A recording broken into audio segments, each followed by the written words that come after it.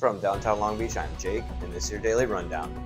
California Highway Patrol has announced a 4-day maximum enforcement period over the Thanksgiving holiday, meaning officers will be out in force looking for people violating traffic laws. Juxtaposed with their usual enforcement, the CHP's announcement will hopefully convince drivers to stay safe and celebrate responsibly.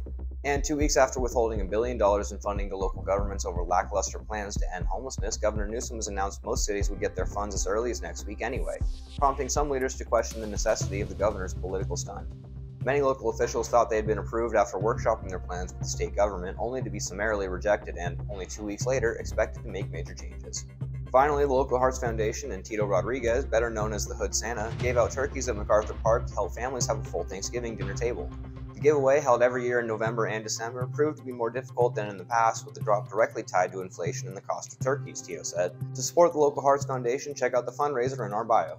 That's all for this week. Have a safe and happy holiday, everybody, and until next week, remember, this is Long Beach.